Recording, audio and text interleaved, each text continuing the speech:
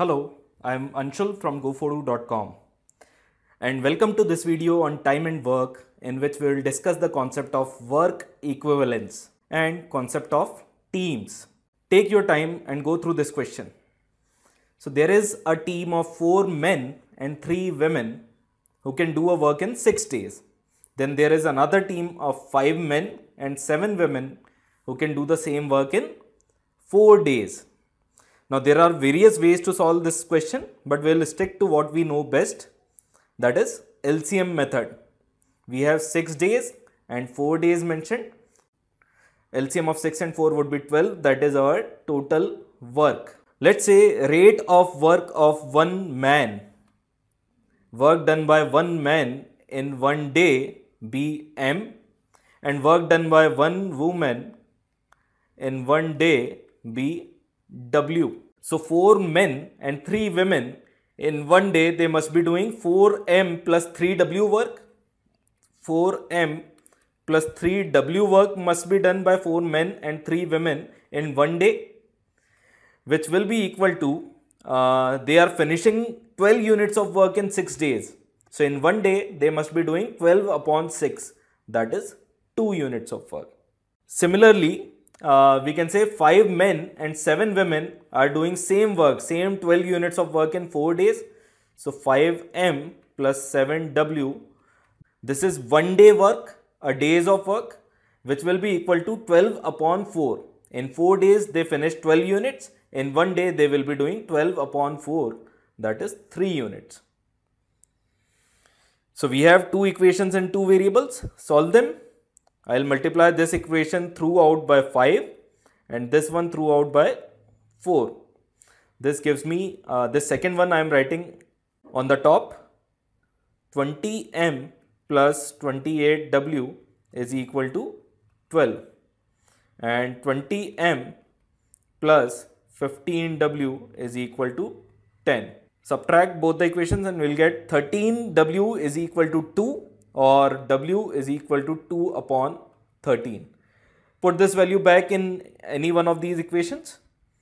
4M plus 6 upon 13 is equal to 2. So M will come out to be 2 minus 6 upon 13, that is 20 upon 13 upon 4 will give me 5 by 13 as the value of M. Now finally, 2 men and 1 woman will do the same work. 2 men and 1 woman. So in one day, they will be doing 2M plus 1W work. Put these values. This is equal to 2 into 5 by 13 plus 2 by 13. That is 12 by 13. So they are doing 12 by 13 units in one day. Okay. 2 men and 1 woman are doing 12 by 13 units in one day.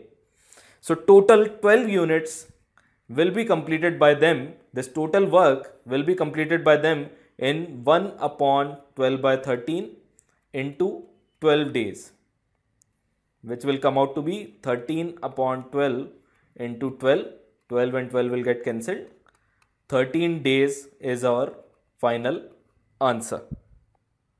So this is the most basic way to approach such problems using what we already know, that is LCM approach. There will be some data given to you about team 1 and team 2, from which you will be making two equations and two variables. Solve them to answer what's being asked about team 3. Then there is this one more variety. Just have a look. 12 men or 18 women can do a piece of work in 14 days. So now we have OR over here. And we have to find number of days taken by 8 men and 16 women to finish the same work. This OR simply means that 12 men are equal to 18 women. Okay, 12 men can do as much work as 18 women. 12 men are equal to 18 women in terms of working capacity. And in later part of the question, we have 8 men. Okay. So if 12 men are equal to 18 women, 8 men will be equal to 18 upon 12 into 8, that is 12 women.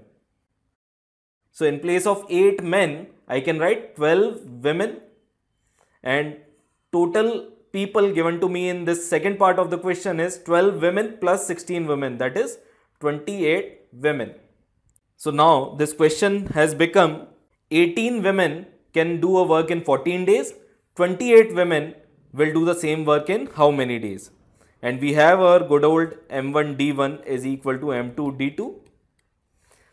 18 women can do a work in 14 days.